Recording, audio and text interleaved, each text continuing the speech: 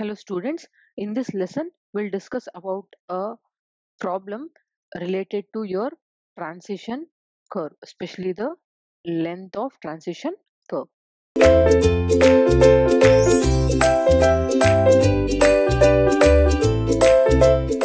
So the problem given is we have to find the length of the transition curve. So L is equal to question mark for a broad gauge. So the type of gauge given is BG, broad gauge curve of 3 degree. So the degree of curve is how much here? 3 degree, having a cant of 10 centimeters. So cant is nothing but E. E is nothing but 10 centimeters. The maximum permissible speed on the curve is given as, so your V max value is given, that is equal to 80 kmph. So these are all the given data and this is what we have to find. If you have already seen the previous lesson, we have discussed on finding the length of the transition curves in two ways, but I had highlighted that one of the way is very important. So let me show the slide. So the length of the transition curve is what? The greater of all these values. So there are three formulas. First one is what? L is equal to 7.2 into E. This is what? Actual super elevation in centimeter, right? Cant is nothing but your actual super elevation. So the first formula says L is equal to 7.20 into E. E is nothing but your actual super elevation and this should be in what? Centimeter. So they have given it in centimeter. So this will be 7.20 into 10. That's nothing but your 72. You'll get your length in meters. Please remember this.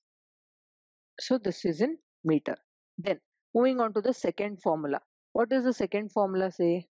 So here the second formula is what? L is equal to 0.073D into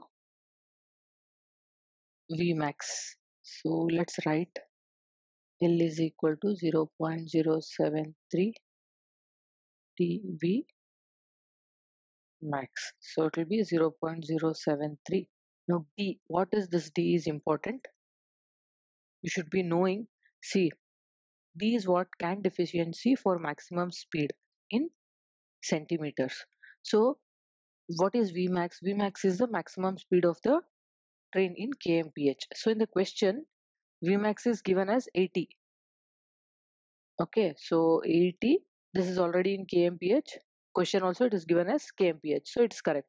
Now D value is the cant efficiency for maximum speed. Now for this we have a standard table.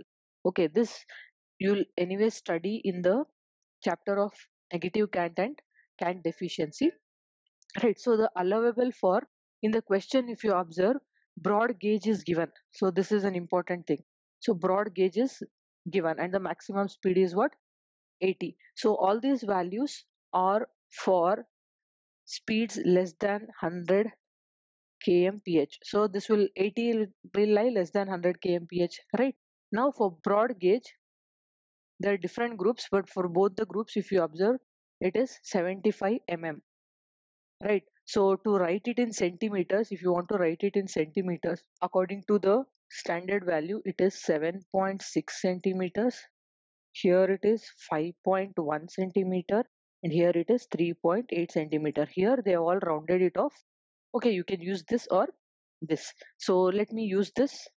So for broad gauge, for speed, maximum speed of 80 kmph, what is the value of D? We have 7.6.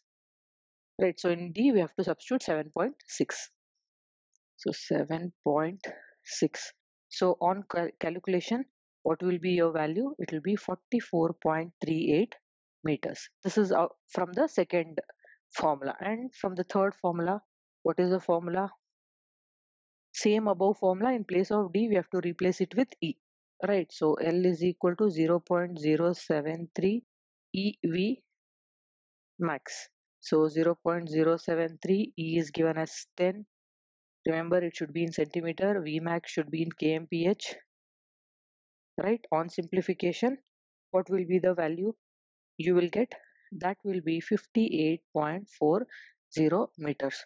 So from 1, 2 and 3, what you have to choose? The answer greatest of the 3 will be the length of the transition curve. So the final length of the transition curve will be C 72, 44.38, 58.40. So which one will you choose? You'll choose 72 meters. Understood? So this is how you have to do the problem on finding the length of the transition curves. So you should be very careful with this. This has a standard value based on the type of gauge we are using and based on the maximum speed. Okay. Hope the problem is clear to you now. Thank you.